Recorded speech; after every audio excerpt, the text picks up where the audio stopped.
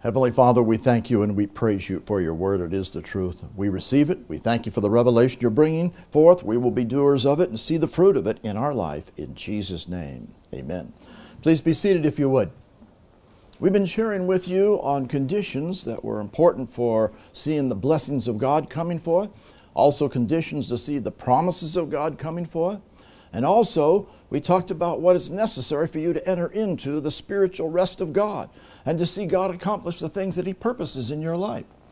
Well, we're going to enter into that rest as we possess the promises. And tonight we're going to talk about, are you building the spiritual house of God in your life? Because that is absolutely necessary.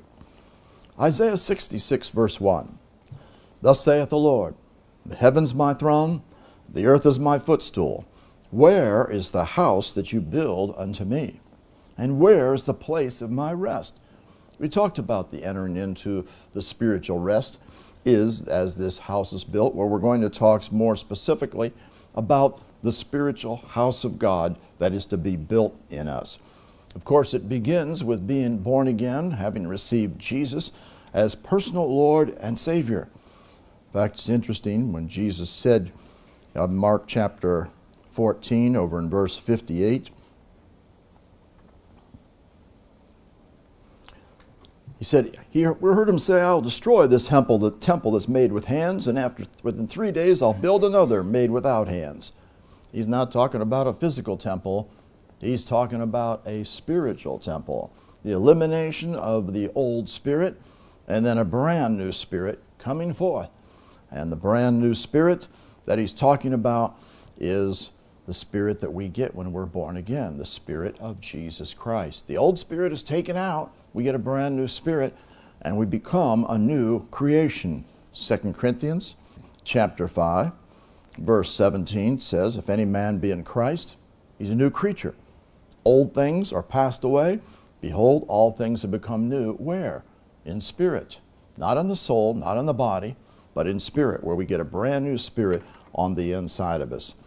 Well, Jesus is the one that we need to get our eyes on, of course, to see this work be done. And we see the fact that this spiritual house of God, a house, has a cornerstone to it. And who is the cornerstone of the spiritual house of God? It is Jesus. 1 Peter 2:6.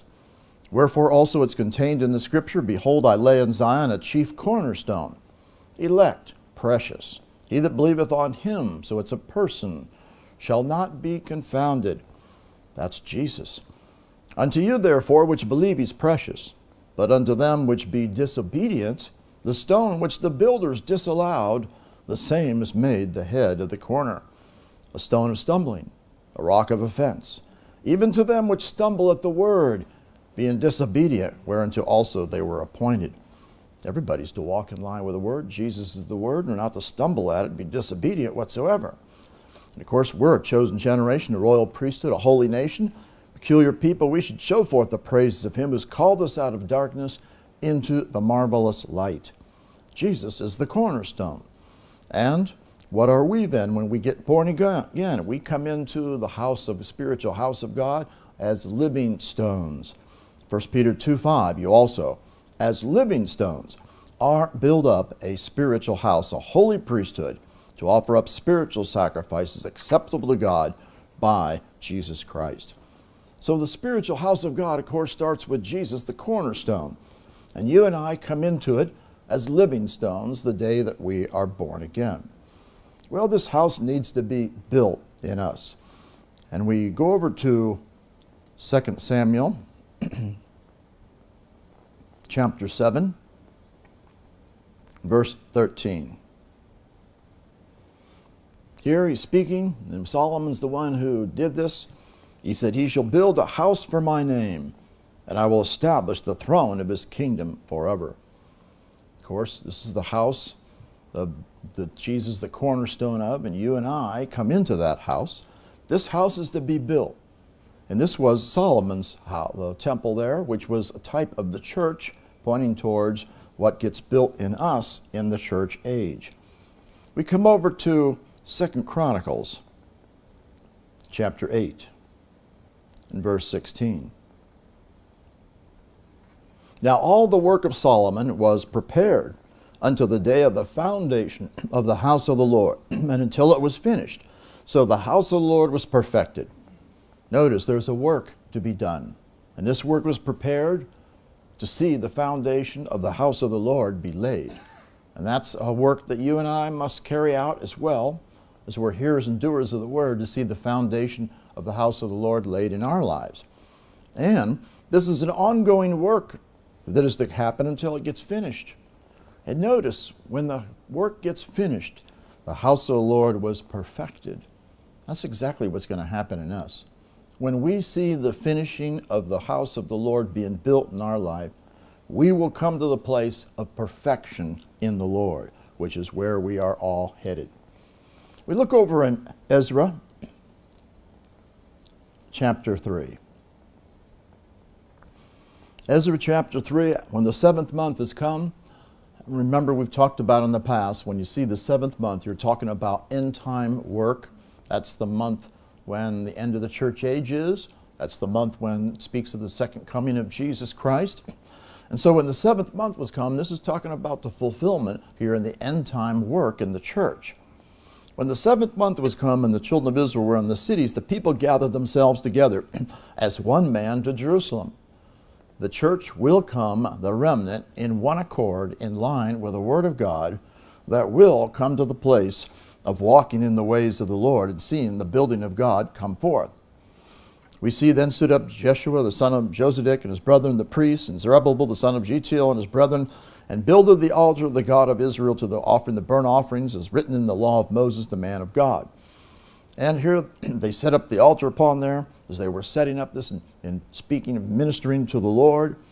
And they come down to verse 6. And he says, from the first day of the 7th month began they to offer the burnt offerings unto the Lord. But the foundation of the temple of the Lord was not yet laid. They were beginning to do this work, but they still hadn't seen the foundation come to pass yet. They had to get going on working on this. They come in verse 8. And here was the 2nd year of their coming to the house of God. This is later at Jerusalem in the 2nd month. Began Zerubbabel and all these ones it speaks of, and the remnant. And this speaks of those in the end time church, the remnant who will respond to God to see this work be done. Of their brethren, the priests and the Levites, and all they that were come out of the captivity unto Jerusalem, and appointed the Levites from 20 years old and upward to set forward the work of the house of the Lord. Notice they had to come out of captivity. You won't do a lot of work in building the house of the Lord until you come out of captivity. We've got to get free from all the bondages before we're going to see the building of God come to pass. And that's what this speaks of, these ones who came out of captivity. And these are the ones, the remnant will come out of captivity, because they're going to deal with sin. They're going to cast out the evil spirits. They're going to get rid of all the works of the flesh. They're going to conquer every enemy. And they're going to come to the place of coming out of captivity. And they're going to set forward the work of the house of the Lord to be accomplished in them. We come to verse 10. When the builders laid the foundation of the temple of the Lord, they set the priests in their apparel. That means when this foundation gets laid, the priests, which you and I are today, get set in their apparel. That would be their clothing. Well, that speaks of you and I. We get the spiritual clothing put on us, which are all the garments of God. We put on the armor of light. We put on the armor of righteousness. Put on the armor of God.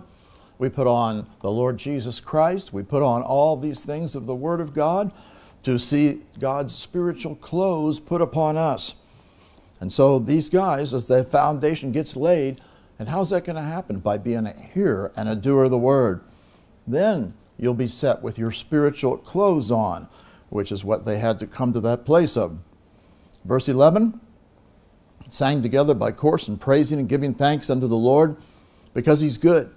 For his mercy endureth forever towards Israel. And all the people shouted with a great shout when they praised the Lord, because the foundation of the house of the Lord was laid. It finally got laid. And that's because of being a consistent hearer and doer of the Lord, of the Word of God that gets established in you. Remember, the foundation gets laid over time by being a consistent hearer and doer of the Word. We come over to chapter 4, And we see that at the same time, the enemy will try to work against you. Verse 4, where it speaks of the people of the land that weakened the hands of the people of Judah and troubled them in the building. In fact, they got to the place down in verse 24 where the work ceased. The enemy will try to stop the work of God in your life from building the house of God. Then cease the work of the house of God. That was a mistake. That was not supposed to happen, but it happened because they did not continue in doing the things God wanted until they heard the word again. In Ezra 5, verse 1, that's when Haggai the prophet, Zechariah, the son of Iddo, prophesied unto the Jews that were in Judah and Jerusalem in the name of the God of Israel, even to them. And they rose up and they began to build the house of God again. Now, what did the prophets do in the Old Testament? They spoke the word of God to them. This speaks of speaking the word. You got to keep the word before you if you're going to keep on building. If you quit looking at the word, hearing the word, doing the word, it's going to weaken you, and you're not going to see the building. In fact, people that don't get in the word, they see the building gets ceased in their life instead of getting continually accomplished. We must hear the word and be in tune with him and be doing what he says to see this building be accomplished in our life. We come to verse 16. There it speaks of, then came Sheshbazzar, and he laid the foundation of the house of God, which is in Jerusalem. And since that time, even until now, hath it been in building, yet it's not finished. That also tells you when the foundation's laid, well, that's not the end. That's just something that has to be done by consistent hearing and doing in the Word. But there's a lot of building that's to be done from then on. And it said the time was going on in the building, yet it was not finished. There's a lot of building to occur in your life. That's why you need to be hearing and doing the Word consistently, growing in the things of the Lord, and never getting to the place where you plateau or you not continue to seek him and learn and grow and become strong and increase in all the things that God has for you. The foundation, of course, as you continue to hear and do the word, is going to get strongly laid. And here we see it in Ezra 6, verse 3.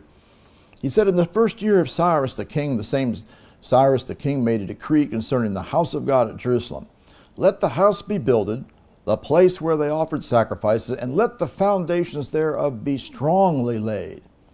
You know, anything can be pulled up in your life if it's not really established. If it gets strongly laid, it's going to be such that nothing is going to be able to shake you. And that's what God wants to bring you to. It needs to get strongly laid in your life. We come down to verse 14. Elders of the Jews builded, they prospered through the prophesying of Haggai the prophet and Zechariah, the son of Iddo. They builded and finished it. Here it speaks of them finishing this work, according to the commandment of the God of Israel, according to the commandment of Cyrus and Darius and Artaxerxes, the king of Persia. Now, in speaking of the finishing of this work, this is what God wants to accomplish, and he will accomplish it before the end of the church age. And we see, it's very interesting what it says here. This house was finished on the 3rd day of the month Adar, which was in the 6th year of the reign of Darius the king. Adar is the last month in the Hebrew calendar. What this tells you is the fact that that's going to be right before Nisan 1, which will be the end of the church age time and the beginning of when Jesus is going to take back the earth. So this speaks of the fact that if this house, this work, gets finished in the very last month, that tells you that the work is going to be finished in the body of Christ right before the end of the church age at the last, before Jesus then will begin to take authority and begin to take back control of the earth and establish the millennial reign of Jesus Christ. And we also see in verse 16, the children of Israel, the priests, the Levites, and the rest of the children of the captivity kept the dedication of the house of God with joy. When this is finished, there'll be a dedication of the house because it'll be the perfected church. The glory of God will be poured out on this end-time church, and it's going to be mighty. That is what God wants. Now we also see something brought out over in Ezra chapter 7 and verse 9. Here it says, from the 1st day of the 1st month began he to go up from Babylon. Babylon is the place where there was captivity. And on the first day of the 5th month, they came to Jerusalem. That shows you that it was a period of time to come from Babylon to get to Jerusalem. Jerusalem is the place where it's the teaching of peace, or the coming to the place of seeing shalom, which is total completeness, manifest in your life. So, you go from captivity to come to the place of seeing, getting the Word of God established, the teaching in you, and come to completeness, wholeness in your life. It's going to take some time, though, doesn't it? It's a period of time. It's a journey that you're on to see this be accomplished in your life, to bring you out of all captivity, out of all bondage in your life, to bring you to total freedom and liberty and possessing the promises, and see this tremendous work be accomplished in your life. We go over to Psalms chapter 11. This is all going to be based on you doing the word of righteousness. Notice what it says in Psalms 11, verse 3. If the foundations be destroyed, what can the righteous do? That tells you something else. You need to make sure you're walking in line with the Word consistently, so nothing gets torn up, taken out, destroyed in your life. The foundation needs to be laid, and you need to keep it there. It needs to be strongly laid, as we saw, and you can't let it get destroyed. What can the righteous do? How would it get destroyed? Through open doors of sin, through the enemy's attacks and temptations that you don't conquer or overcome in your life. That's why we've got to make sure that we are guarding ourselves, we're conquering every temptation that comes, walking in line with the Word. And if the foundations do get destroyed, what could the righteous do? They can't do much of anything. We've got to walk in line with the Word and see the foundations. Of course, this is also what's happening, what the devil is trying to do in this nation today. We must get the foundations established and guard them so the enemy does not bring destruction against them. In Hebrews, we see over in chapter 6, it speaks about the principles of the doctrine of Christ, which are to get established in us. Therefore, leaving the principles of the doctrine of Christ, if we get them established in us, which they are to be, let us go on unto perfection. That's where we're headed. That's when the work is finished. That's when we've come to perfection, the house of God coming to perfection, as we talked about. Not laying again the foundation of repentance. Otherwise, the foundation should be laid, it should be established. We shouldn't have to lay it again because it got torn up, apparently, or we didn't hold on to it. It wasn't strong in our life. And notice the foundation. Repentance from dead works. That means changing your mind so you do not walk in anything that is a dead work. That would be anything that's contrary to the Word of God. Any works of the flesh, any works of sin, walking in the ways of the world, they need to all be totally eliminated from your life. All dead works. We need to have works that are producing life as we're walking in line with the Word. Of faith towards God. We need to walk by faith. Everything you do is going to be with your faith. The victory that overcomes the world is even your faith. With your faith, that's how you're going to receive all the promises of God and conquer everything that would come against you in your life. Of the doctrine of baptisms, understanding the baptism of the Holy Spirit is the new birth that brings us into relationship with Him. The other baptism is the baptism of water, which is showing the fact that we have left the world. We are not a part of this world. We've come into the priesthood, and we are now belonging to the Lord, and we're walking according to heaven's ways. We are through with the ways of this world. And also the laying on of hands. The laying on of hands is a doctrine of the church.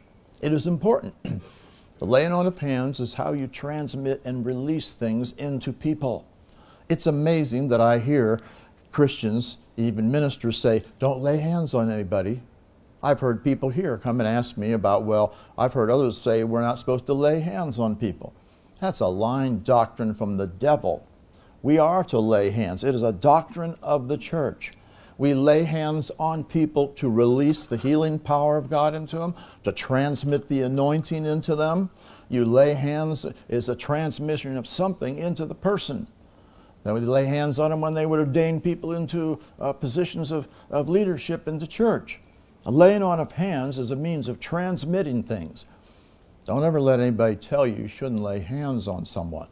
We should always lay hands on them. In fact, when we cast out demons, we command them to come out with our mouth, and we lay hands on the people to release anointing and healing to flow into them simultaneously. Now, there's one scripture that talks about how you lay hands on no man suddenly, so you're not a partaker of the person's sins. That doesn't mean you don't lay hands on them. Of course, you still lay hands on them, but you locate them first and be sure they're right before you lay hands on them. This doesn't mean you don't lay hands. Some people read this and say, oh, I'm not going to lay hands on anybody. That's crazy. You don't read. How could you read that into that? That's not so. No. What do you want to be sure? You want to be sure that that person's born again, walking right with the Lord. They're following the way of the Lord, and then you lay hands on them to release the things of God. So laying on of hands is a doctrine of the church. And so don't let anybody try to deter you or steer you from laying hands on people. That's the way you release anointing and healing to flow in, and the things that God wants to bring forth in their life. Another thing we see is the resurrection of the dead. Now, there will be a resurrection of the dead. Of course, those that are the righteous dead unto life, those that are the ones, the wicked dead, are going to be under judgment, and they're going to be into eternal judgment and be in torment forever. And there is eternal judgment, of course, it speaks of. Eternal judgment is so. God is a just God. The righteous will be into life eternal. Those that are the wicked, they're going to be into everlasting fire, those ones.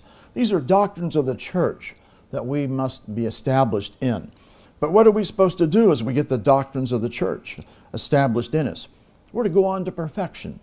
God wants you to go on into perfection as you see the finishing work of the spiritual house of God accomplished in you, being built, and going to the place of perfection. There's many important qualities that we want to look at that are necessary if you're going to see this work come to the place of being completed. 1 Chronicles chapter 22, verse 19.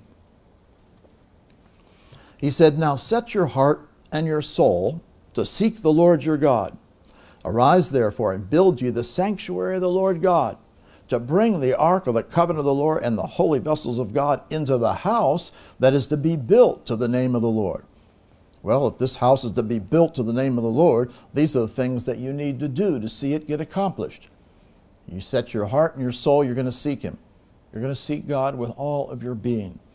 And what are you going to do? You're going to build the sanctuary, which is the sacred place, the holy place, meaning you're going to come to a place of holiness.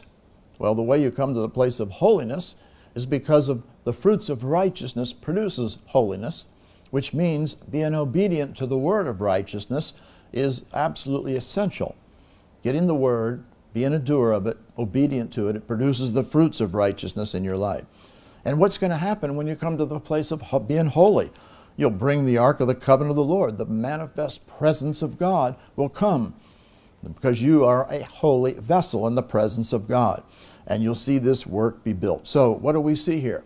You seek the Lord with all your heart, all your soul, and you're going to build the holy things of God in your life by hearing and doing the word, bringing forth fruit unto holiness.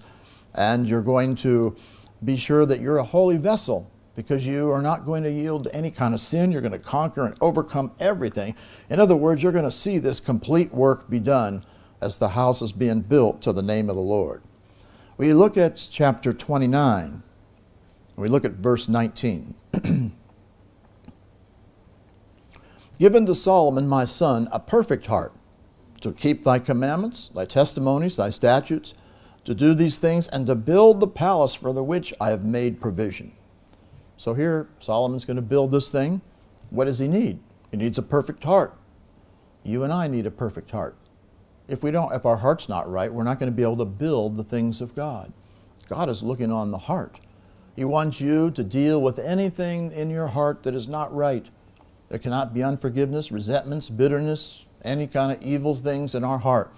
Our heart needs to be purified. We need to root everything out that's not of Him.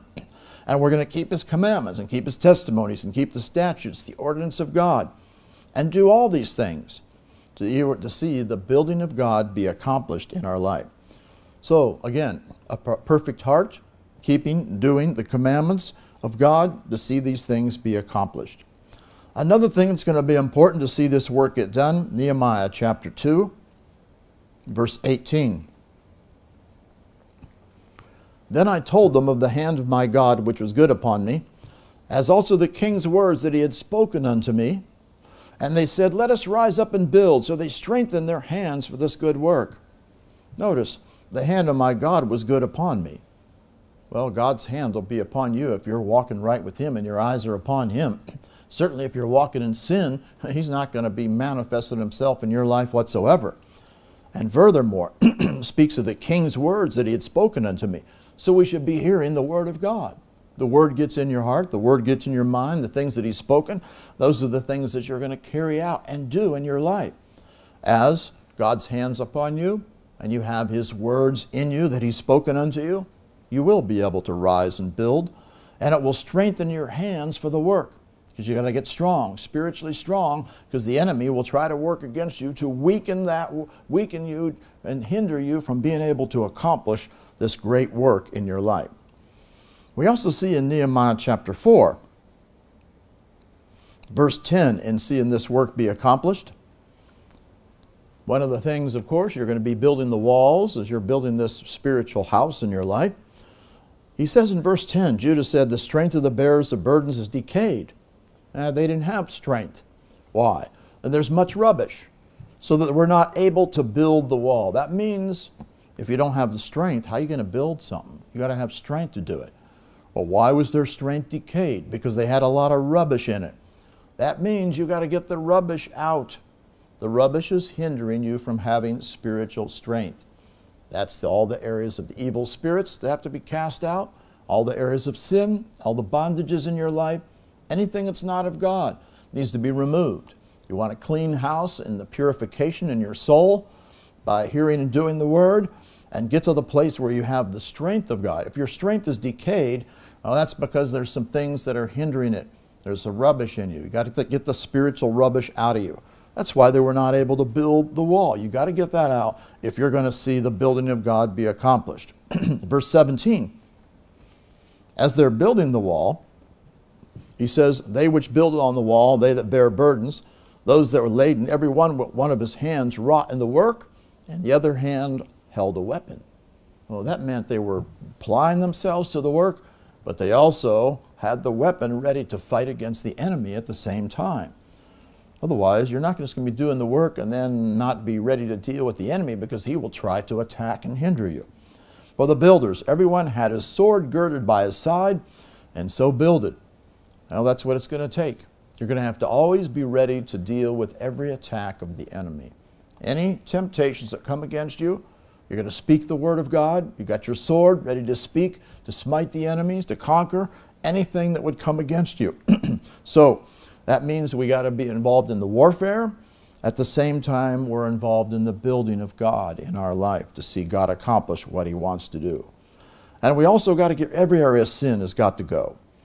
Nehemiah 6, verse 1. Now it came to pass when Sanballat, Tobiah, and Geshem the Arabian, and the rest of our enemies heard that I builded the wall, and that there was no breach left therein.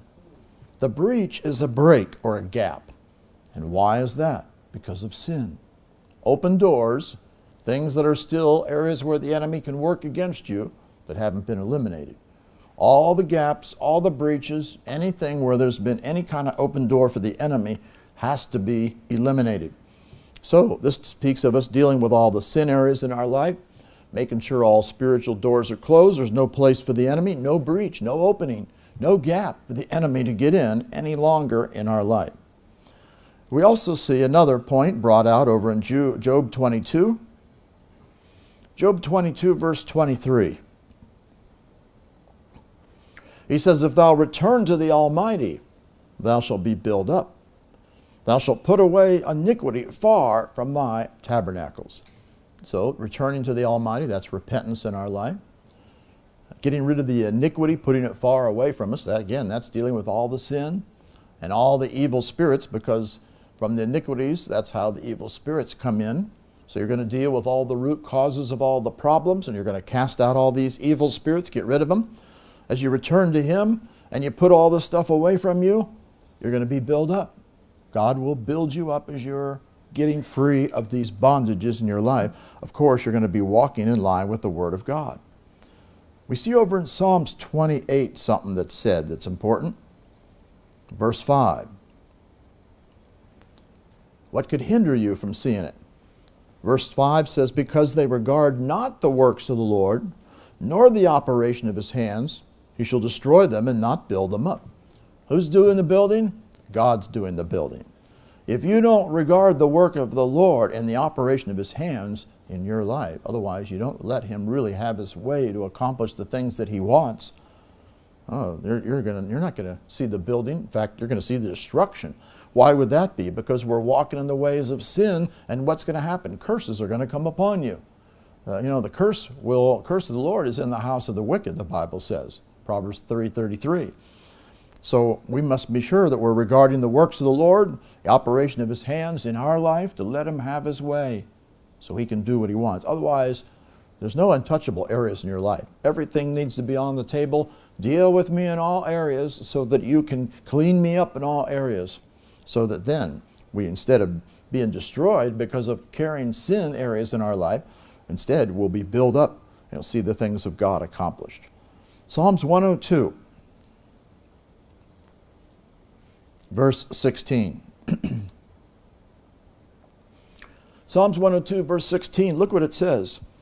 When the Lord shall build up Zion, he shall appear in his glory. That means as the building of God is going on in your life, God's going to be manifest in his glory. He'll appear in his glory. That's the presence of God will be coming into you. You'll get filled up more with the presence of God as the building of God is coming forth in your life. So, we need to get built up. The more you get built up, the more you're seeing God work, the more he's going to be building the things of God to bring the manifestation of his presence. The glory of God will appear. The same time, we see over in Psalms 127, verse 1, a psalm that we've begun to sing.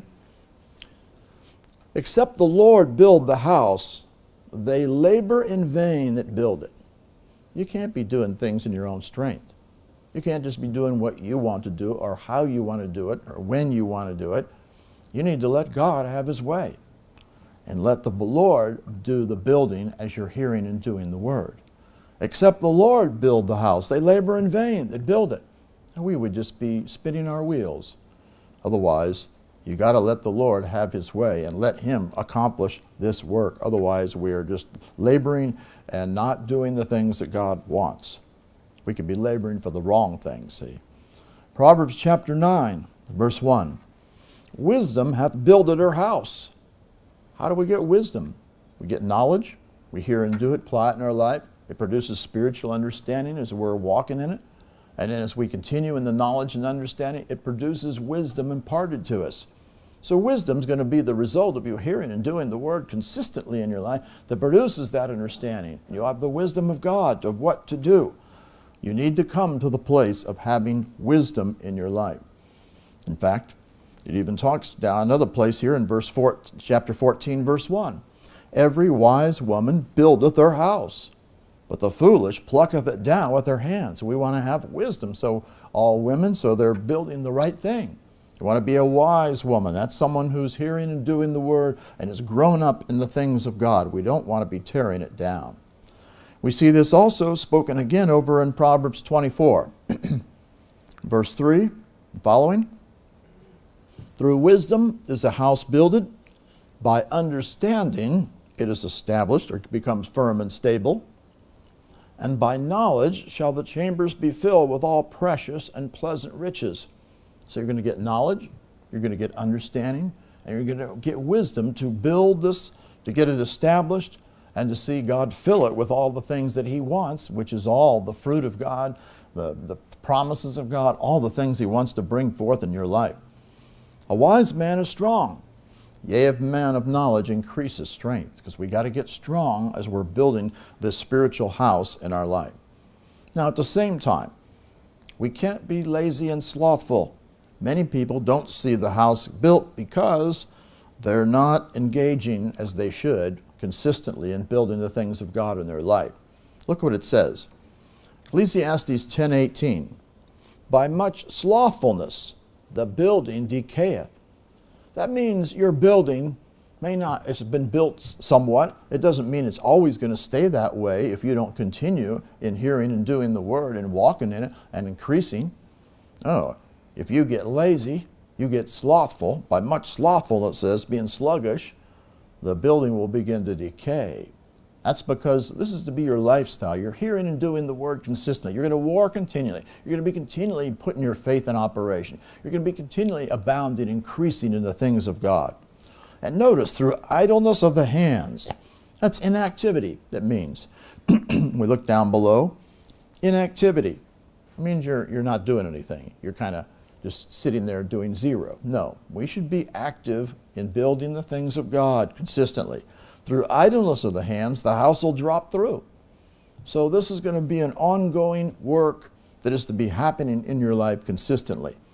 If you have a lot of slothfulness and you're idle, your building will decay and eventually it will drop through. We cannot have that. Isaiah chapter 45, verse 13. I have raised them up in righteousness, and I will direct all his ways. He shall build my city. He shall let go my captives, not for price nor reward, saith the Lord of hosts. So righteousness has to be established in you. Hearing and doing the word of righteousness, you get raised up in righteousness. God's going to direct all your ways. It's always going to be in line with his word. And what's going to happen? You're going to build the things of God. And of course, you're going to come out of captivity. All captivity is going to be broken in your life as you're walking in the ways of the word.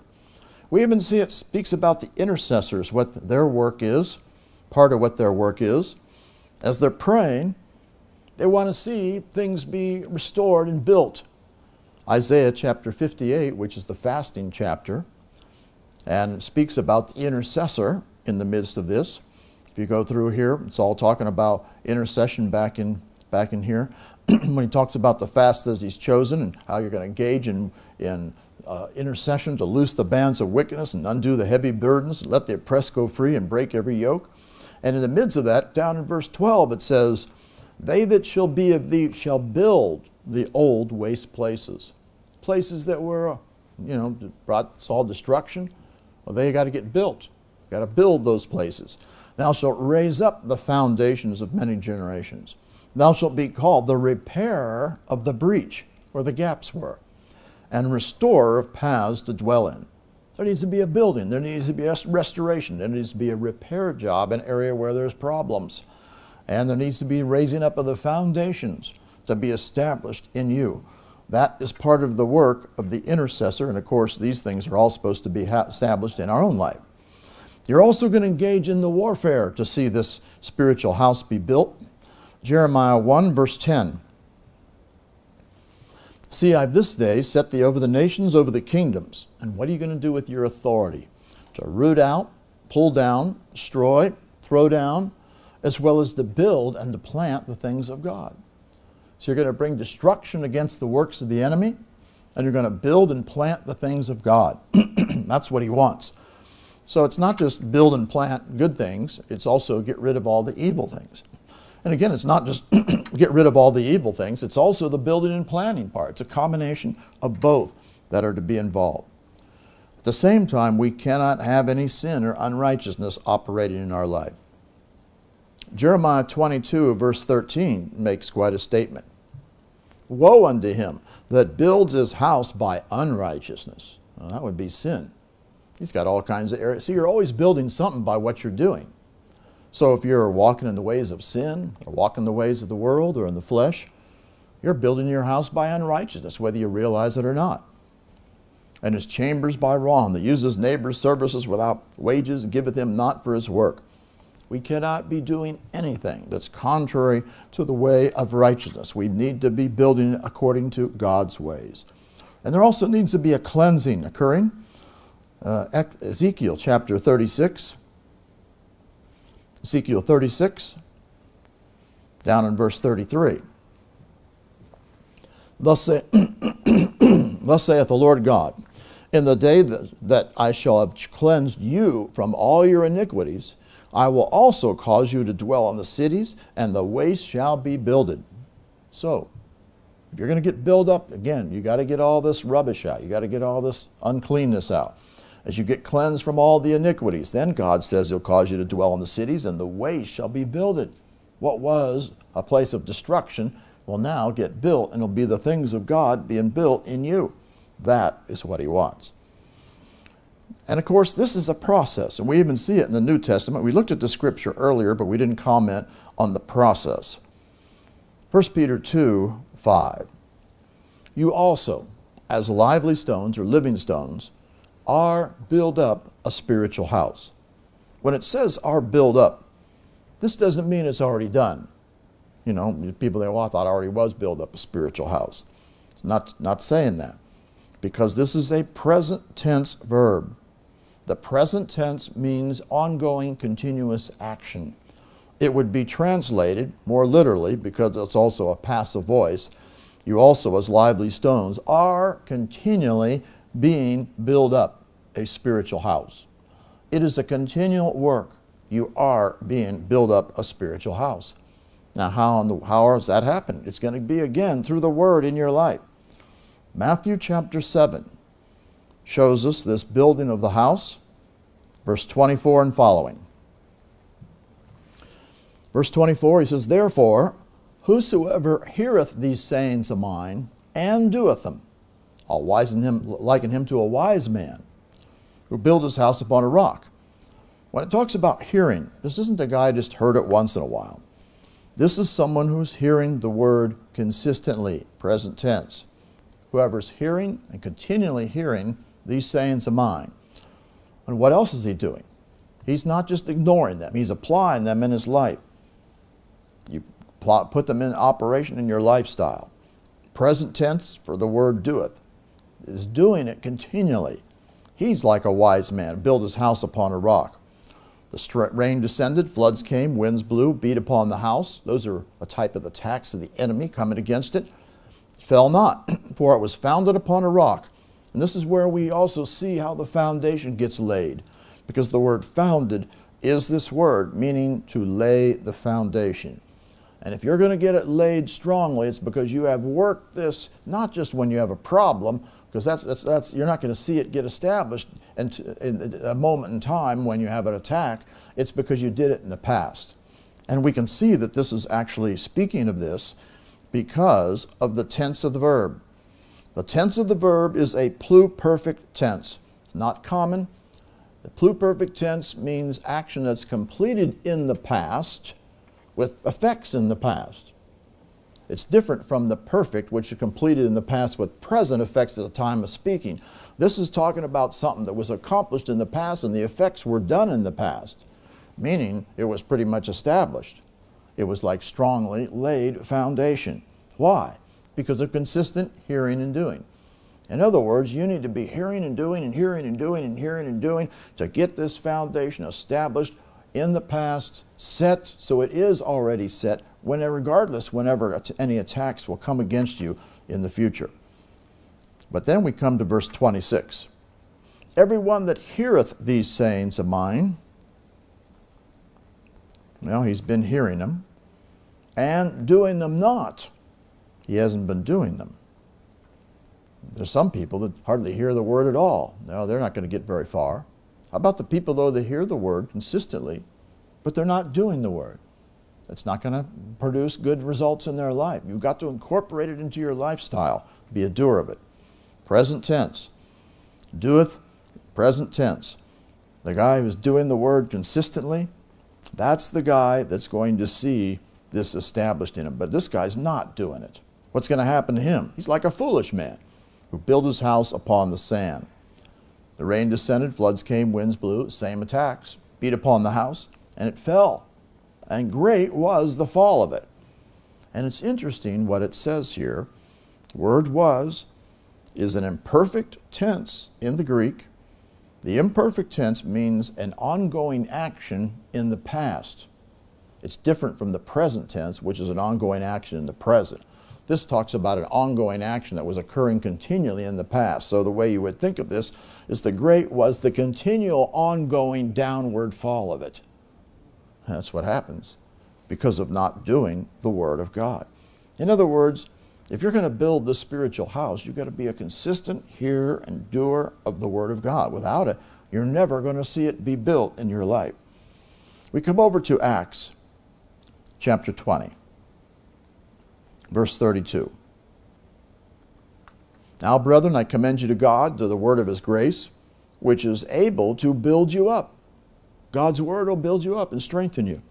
And also, it'll give you an inheritance. It'll bring those inherited promises to pass as you do what they say, among all those which are sanctified. We see another scripture over in Matthew, that as you get the word in you and you get built up, you see this building occurred in your life. I'm sorry, Matthew 16. Verse 18. Here when he says, I say unto thee also unto thee, thou art Peter, and upon this rock. He's not talking about Peter. Peter is the word Petros. Rock is the word Petra. It's a different word. And it's talking about what? The rock of revelation knowledge that came to him, because that's the subject here. When Simon told him, you are the Christ, the Son of the living God, and Jesus said, blessed art thou, Simon Bar-Jonah, for flesh and blood hath not revealed it unto thee. Revelation knowledge of the truth of the word was revealed to him by the Father that's in heaven. And that's what he said, thou art Peter, and upon this rock, the rock of revelation being revealed to you by hearing and do the word, I will build my church. It's not on a person. It's on the word being revealed to you because you hear and do it. And the gates of hell shall not prevail or be strong or have superior strength to be able to prevail or overcome against it. Meaning, when you and I go against the works of the enemy, we can conquer them. They can't stand against us because we'll have the revelation which will bring the spiritual strength of God in us. We'll be built, we'll become strong, and we'll be able to conquer everything, anything that we would go after to destroy it in our life. We see another thing that's important. Luke chapter 14. In Luke chapter 14, it speaks of those who are the real disciples. In verse 26, he says, if any man come to me and hate not his father and mother and wife and children, brother and sisters, yea, and his own life also, he cannot be my disciple. Now, this is not talking about you literally hating your father. You're supposed to love everybody, so we know that's not talking about it. It's talking about the fact of also hating his own life. I mean, you're supposed to love yourself. And when here it's talking about the suke. What this is talking about is you're putting a father, mother, wife, children, brethren, sisters, or only whatever I want to do before the Lord. No. You can't have anything else above the Lord or before him. If so, you cannot be my disciple, one who's following him. That's what it's talking about. It goes on. Whoever does not bear his cross, crucifying the flesh daily, and come after me, which would be seeking after him, doing his word, he cannot be my disciple.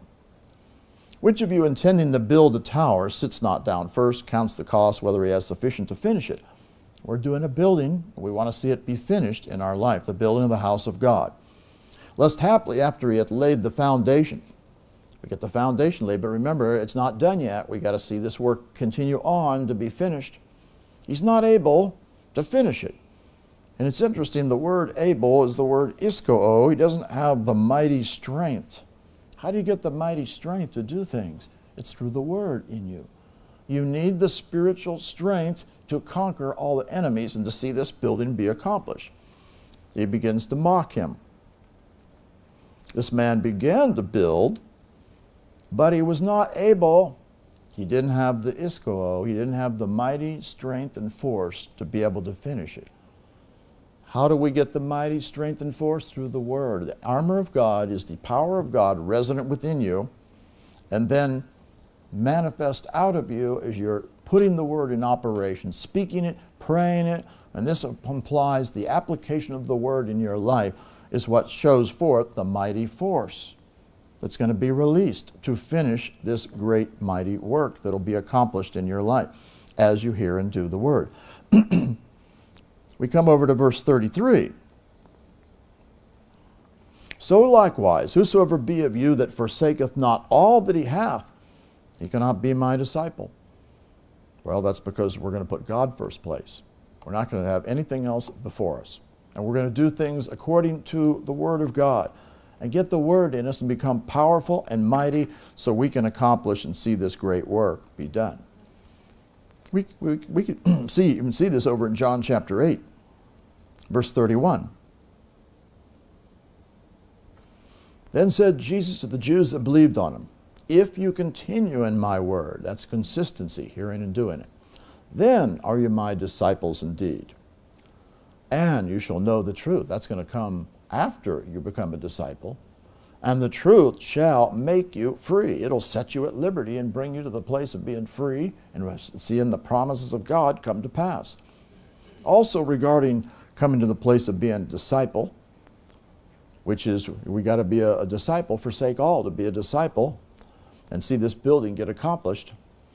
John chapter 15 talks about the true vine and my Father's the husbandman, and how every branch in me that bears not fruit he takes away, but every branch that bears fruit, you bring fruit, he purges it or cleanses it so it may bring forth more fruit. As we go through the cleansing process, getting rid of all the garbage, getting rid of all the sin, all the iniquity and so forth, will bring forth more fruit. And then when we come to verse 5, where it says, I'm the vine, you're the branches, he that abideth in me, he that abideth in me, and I in him, the same bringeth forth much fruit. We're to come to the place of bringing forth much fruit. That's after you've gone through the cleansing process, and now you're hearing and doing the word consistently. And notice what it says about that one. Verse 8, herein is my Father glorified, that you bear much fruit. Much fruit, hearing and doing the word, fruit, more fruit. You've gone through the cleansing process. Now you have much fruit. So shall you be my disciples. And it's disciples that get this spiritual house built because they become strong, they become mighty, they see the power of God manifest. They have nothing hindering them whatsoever. They're crucifying the flesh, they're coming after him, they're doing everything that he says. Those are the ones that will see it accomplished. Another thing we see about the building of God be accomplished, this is what the churches were doing. It says in Acts chapter 9, verse 31, the churches had rest throughout all Judea and Galilee and Samaria and were edified. I mean, they were built up. The building of God was being accomplished. And walking in the fear of the Lord and in the comfort or the encouragement of the Holy Spirit. So these ones had rest, and we already talked about we possess the rest. As enter into the rest as we possess the promises. We're getting built up. And they also were walking in the fear of the Lord, and they were being encouraged, the comfort and the encouragement of the Holy Spirit, and they were being multiplied. Again, this is seen that they're following the Lord. If you're walking in the fear of the Lord, you're delighting greatly in his commandments, you're doing what he says, you depart from iniquity, you hate evil, all the things that speaks about that. And when you're walking in the comfort, the encouragement of the Holy Spirit, that means you're hearing the word, you're doing the word, you're acting on all the things that he's speaking to you and showing you what to do. And they were, of course, being edified and built up. And that's what he wants for you in your life. We see another principle shown in Acts 16, verse 26. Here's where the foundations were shaken, it speaks of in the prison. Acts 16:26, suddenly there was a great earthquake, so that the foundations of the prison, well, that's where they were in bondage, they would speak of, were shaken. And immediately all the doors were open and everyone's bands were loosed. So if there have been foundations established in you of being imprisoned, they got to be eliminated. Everything's got to be dynamited, so to speak. Everything's got to be opened up. Every band has to be loosed and broken. And any foundation that's been established in you in the past, it's got to come out. It's going to get loosed. Every foundation will be broken. And you'll come to the place of being able to walk free from it. Otherwise, we don't put Band-Aids on problems. We get rid of them. We're going to have to drive them out and loosen, untie them, and throw them out and eliminate them out of our life. Another thing we see, 1 Corinthians, a lot of people put Band-Aids on their problems and they never go away. They just try to cover them over, kind of live with them, They're not going to leave. They have to be gotten rid of. 1 Corinthians chapter 3, verse 9. We are laborers together with God. You're God's husbandry. You're God's building. That shows you that you have a part to play with this. Laborers together means we're doing something. It's not just God, all God. We're laborers together with God. So we're working out our own salvation, remember, and carrying all this out. You're God's husband. You're God's building. God is building things in you as you are laboring together with Him, seeing Him accomplish what He purposes. Verse 10, according to the grace of God which is given unto me as a wise master builder, I have laid the foundation. Another buildeth thereon. Let every man take heed how he buildeth thereupon. Well, that's an important statement, because we're building something in everything we're doing. And if you're not doing the right things, you could be building the wrong things in your life. You want to take heed how you're building. Are you building the things of God? Are you building it in the way He wants it built? You can't build things and leave the rubbish in there. We're supposed to get the rubbish out. You can't let, these areas that I'm just going to cover over and put up with them and think that they're going to be okay and I'll still build things. No, you got to get rid of things. You got to do it God's way. You take heed how you are building thereon. Everything that's not of Him has to come out, and we got to build only the things of God in our life. No other foundation can no man lay than what's laid, which is Jesus Christ. Now if any man build upon the foundation gold, silver, precious stones, wood, hay, stubble, every man's work shall be made manifest. The day shall declare it, because it shall be revealed by fire, and the fire shall try every man's work of what sort it is, or what quality it is, what kind is it. You're not going to be able to fool anybody. God's going to see everything in your life of what it's been built, how it's been built, what's the motivation behind the building of it, You can be you got a wrong motivation for why you do things, some people do. If any man's work abide, which he hath built thereupon, well, that means it passes the test. He's going to receive a reward, and that's what we want. If any man's work shall be burned, that wasn't a good work or had a wrong motivation for it, he shall suffer loss. But he himself shall be saved, yet so as by fire. Well, that means we need to make sure that we are not building the wrong things in our life. We even see this brought out again. We can't build things also. Some people have destroyed things and then they build them again. You don't want to let that happen. Look what it says in Galatians 2:18. If I build again the things which I destroyed, I make myself a transgressor. I destroyed it once, but now I'm back building it again. Now, we can't have that. We want to destroy those things and make sure they stay underfoot, and we don't build those things again in our life. You become a transgressor. You're a lawbreaker. You went back into things. So many people have gone back into the same old bondages again that they might have destroyed or were on the road to destroy, but they didn't continue and see the work totally done. If so, we make ourselves a transgressor. That's a mistake. In Ephesians chapter 2, we come over to verse 19. Now therefore, you're no more strangers and foreigners, but you're fellow citizens with the saints. You and I are citizens of heaven and of the household of God. We belong to the household of God because we're born again. Build upon the foundation, the apostles, prophets, Jesus Christ, the chief cornerstone, in whom all the building fitly framed together. We're all building and coming in line with the Word of God, and we're to become one body in one accord, in line with the Word of God. Groweth into a holy temple in the Lord. You're going to grow up. And as you continue to grow, present tense, we got to grow up continually. We can't just stay in the same state we're in. We can't just get so far and then stop, I'm comfortable where I am. No, that's not the way it's to be. You're to be continually growing up unto the holy temple in the Lord, in whom also you're builded together. This is a building going on, remember.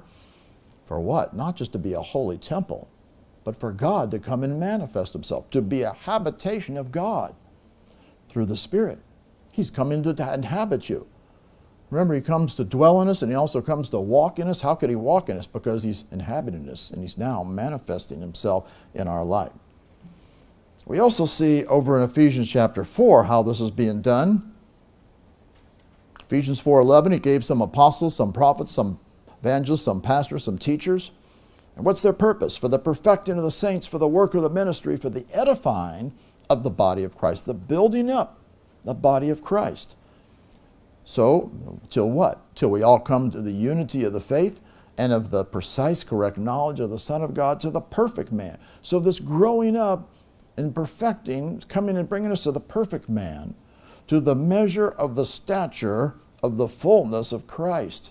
It's to come in the corporate body of Christ, as you and I are growing up in the things of God, which is what he wants. We see another thing over in Ephesians, back in chapter 3, verse 17. That Christ may dwell in your hearts by faith, that you being rooted and grounded. This is the word for laying the foundation in love. If we're going to see this building be accomplished, we do have to be established and have the foundation in love. Without love, we're nothing, remember, and that's the commandment. Every one of us are to walk in love towards God and walk in love towards every person as well. Colossians chapter 1, verse 23. Here he says, if you continue in faith, grounded, foundation laid, it's the word, and settled, means firm, immovable, steadfast, set, and be not moved away from the hope of the gospel. So that means we're to get established in hope, we're to get established in faith. It's to be the foundation in our life. So love, hope, faith, those are the three things that abide, remember? They're all to be established in us and to be grounded in our life if we're going to see the building of God be accomplished. We come over to chapter 2 and verse 6. As you've therefore received Christ Jesus the Lord, so walk ye in him, rooted and built up in him, established, made firm in the faith, as you've been taught, abounding therein with thanksgiving. We continually give thanksgiving unto him as we're taking hold of the promises. And notice you're rooted and you're built up in him. This is the building of God. As you are rooted, walking in line with the word, you get established in the faith, you've got thanksgiving continually coming forth out of your mouth. Another thing that's important for building the things of God in your life, 1 Timothy chapter 6. You're going to be a vessel to reach out to others as well. Verse 18, that they do good, that they're rich in good works as you're ministering to other people, ready to distribute, willing to communicate, to reach out to other people. Otherwise, we're not to be an island to ourselves. We're to reach out to other people to minister to them. Laying up in store for themselves a good foundation against the time to come. You minister to people, God will have you minister back to you. So whatever you sow, you're going to reap down the line. That you may be able to lay hold on eternal life because you've been ministering those things to others as well. Another thing we see for the building of God in your life, 2 Timothy 2:19. Nevertheless, the foundation, this foundation laid as of God, stands sure, strong, immovable, fixed in your life. Having this seal, the seal is what shows the authentication of you, that you're the real deal. It's authenticated. The Lord knows them that are his. Otherwise, are you the real deal? And what's going to show it? And let everyone that nameth the name of Christ. What's going to show it is the foundation's laid in you, for one. Secondly, that everyone who names the name of Christ, he departs from adakia. Where it says iniquity, it's the word means unrighteousness. That means not only do we have the foundation laid by hearing and doing the word, but also we get rid of all the sin, all the unrighteousness in our life. In a great house, there's not only vessels of gold and of silver, but also of wood and earth, some to honor, some to dishonor.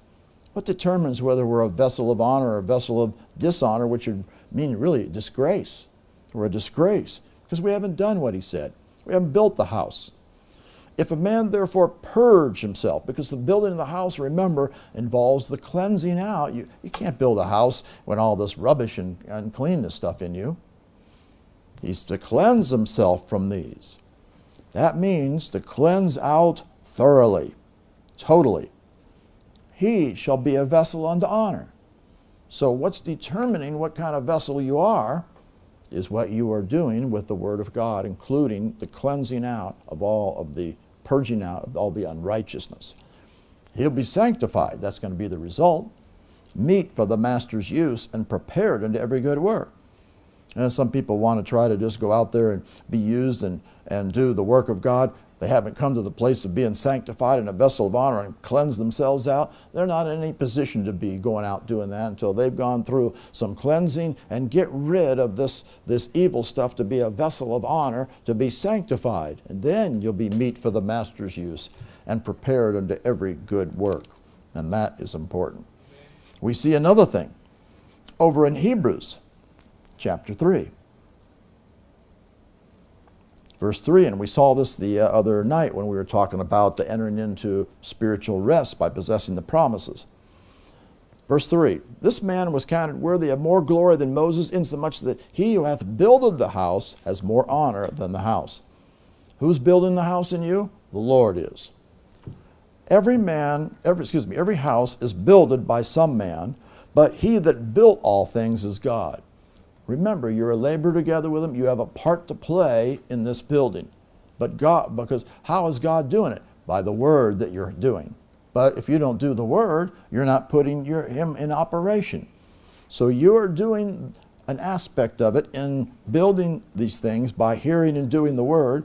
And God is the one who's accomplishing this work on the inside of you.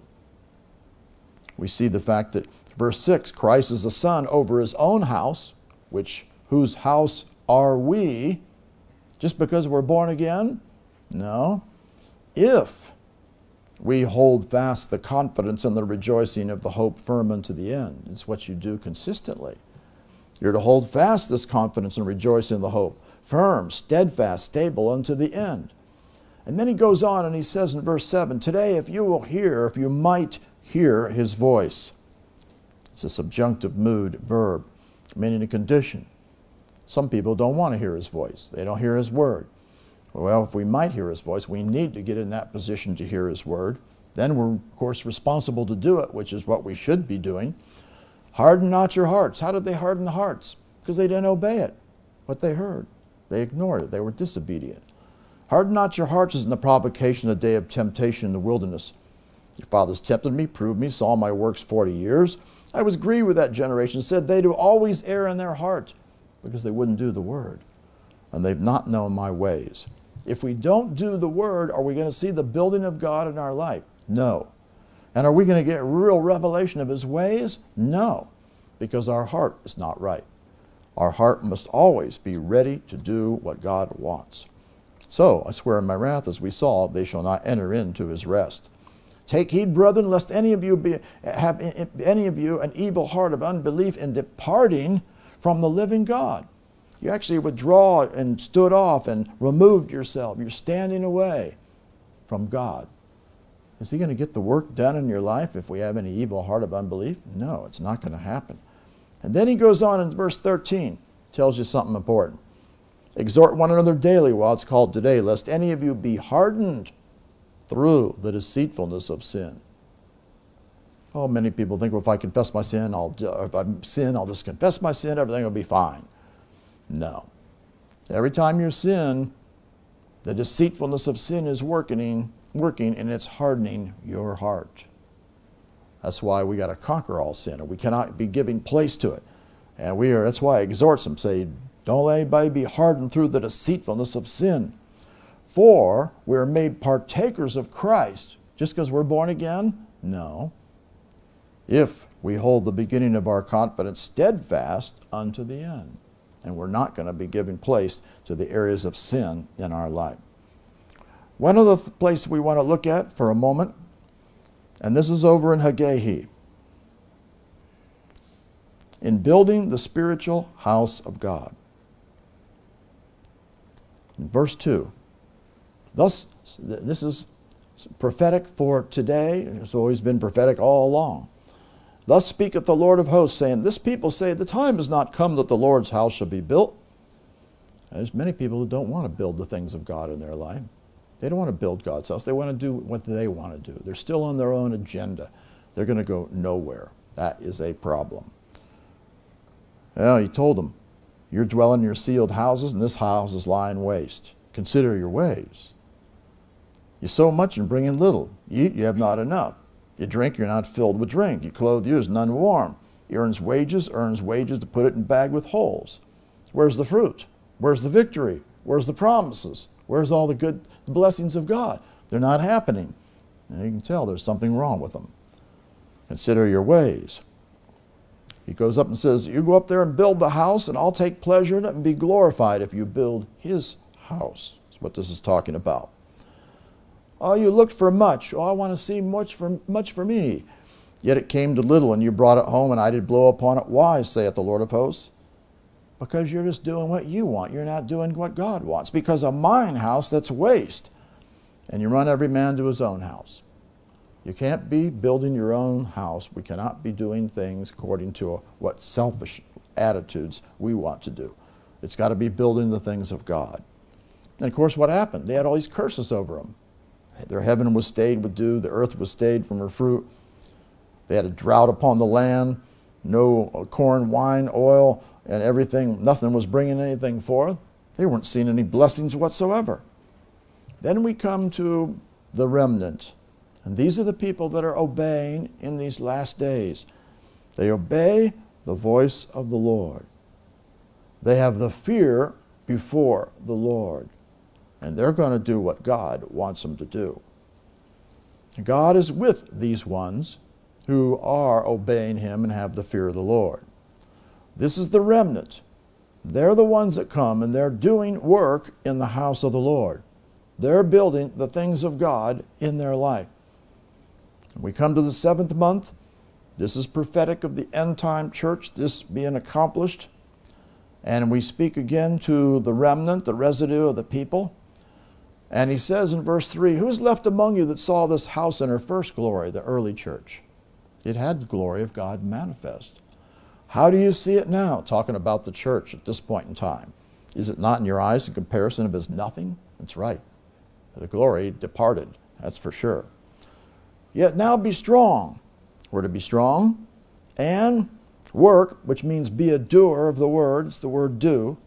For I am with you. You got to get strong, and you got to be doing the word of God if you're going to see this building be accomplished. He talks about according to the word that I covenanted with you. You're going to walk according to covenant and do the word of the covenant that he's brought you into. He says, yet once it's a little while, and I'll shake the heavens, the earth, the sea, and the dry land. The shaking is going to come. I will shake all nations, and the desire of all nations shall come, which is the Lord coming to every nation. I will fill this house with glory, saith the Lord of hosts. What house is that? The end time church. Silver's mine, gold is mine, he'll provide. Glory of the latter house will be greater than of the former, saith the Lord of hosts. And in this place will I give peace, which is completeness and soundness, the word shalom. The complete work being finished. That's what he's going to do. Because this work will be accomplished. The glory of the latter house will be greater. It'll be poured out on the end time church. That is what God wants.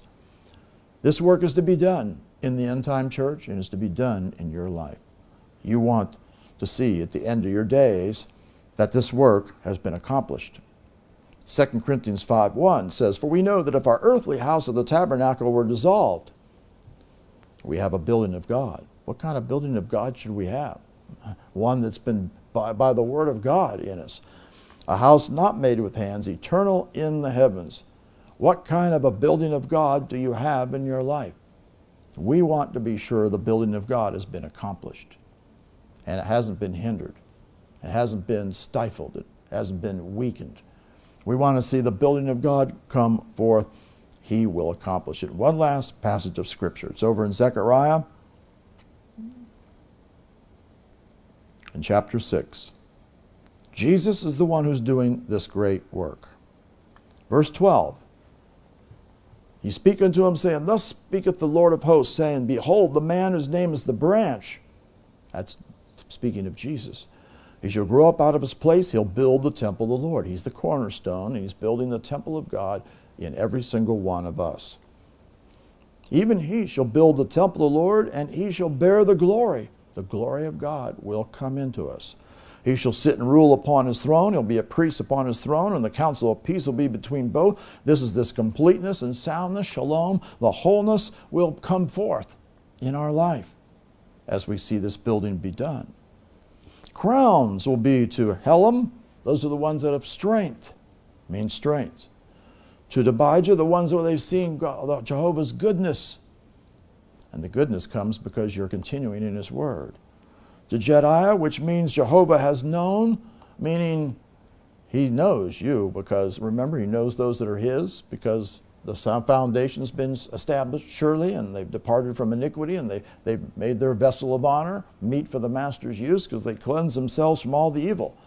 And to Hen, favor, the favored one, the son of Zephaniah, who Jehovah has treasured. God treasures the ones who have seen the work. Remember, we become his peculiar, valued possession, peculiar treasure, as we see the work of God done. For a memorial in the temple of the Lord. And they that are far off shall come and build in the temple of the Lord. That means in succeeding generations. And you shall know that the Lord of hosts has sent me, and this shall come to pass. What? The building of the temple of the Lord. If you will diligently obey the voice of the Lord your God. What does it come down to? Obedience, putting the word first place, hearing and doing the word, total yieldedness to him, allowing him to have his way to carry everything out in your life. And we will look at one last scripture, which is important for you to realize you are responsible to do your part, and then God will do his part. Philippians 2, verse 12. Wherefore, my beloved, as you've always obeyed, that's where God wants to bring you to. Always obeyed. Not as in my presence now, but much more in my absence. Work out, perform, accomplish, achieve, do, continually, present tense, a command, imperative mood, your own salvation. You get to work out your own salvation with fear and trembling, the fear of the Lord, by always obeying. That puts God in work. At work. It is God which is actively operative and put into work and putting his power in operation in you, both to will and to do of his good pleasure, and he will accomplish a great work in your life. The spiritual house of God is to be built in every single one of us. As it happens, we'll see the blessings of God. We'll see all the cleansing. We'll see all the evil eliminated out. We'll see everything accomplished that God purposes. We'll come to the place of being strong and mighty and walking in the way of the Lord with the glory of God poured out. The complete work, shalom, will be accomplished in us. And the glory of God will be poured out in this end-time church that's gone on to perfection. That is what he's accomplishing in the body of Christ. And that's the remnant who will be always obedient and hear his word and do what he says and obey him, hearkening diligently to the voice of the Lord. That is what is necessary, and that's what God wants worked in your life, to see the building of the house of God in you. Say this: Heavenly Father, I thank you and praise you that you are coming forth to the body of Christ to build the house of the Lord in those who will obey, the remnant who will hearken unto your voice and do the word consistently, to see the foundation laid strongly in their life. We will come out of all captivity and come to the place of walking in your ways. We will have seeking you with our heart and soul and being a doer of the word of righteousness, to come to the place of being holy before you with a perfect heart, keeping your commandments, being strong, removing all the rubbish, all the ungodliness and unrighteousness, total cleansing of all of the evil. We are doing the work. at the same time we're warring against the enemies. We have one hand on the weapon, and we're getting rid of all the breaches. Every gap, every open door is being eliminated. I thank you that as I am built up, it's through knowledge, understanding, and wisdom. I will not be slothful or lazy, so my building does not decay. I will not be idle. I will make sure that I am doing the things you want. You will build the old waste places. You'll raise up the foundations. You'll repair the breaches. You'll restore the paths to dwell in. I will conquer every work of the enemy. Root it out. Pull it down. Destroy it. Throw it down. And I will build and plant the things of God. I will never allow my house to be built by unrighteousness. All the waste places are being cleansed out. I am continually being built up, the spiritual house of God, hearing and doing the word, as a true disciple, becoming strong and mighty, so I can finish the building of the house and come to perfection and the dedication of the house. I understand. I am a laborer together with the Lord. He is doing the work as I am obeying the Word of God. I will not build again the things that I've destroyed, or I'd be a transgressor. I thank you that as I'm doing the Word, I'm being built up to be a holy temple and a habitation of God. And I thank you that as this building is being accomplished, I am being founded, grounded, settled in love, in hope, and in faith, and I will be doing the works of God.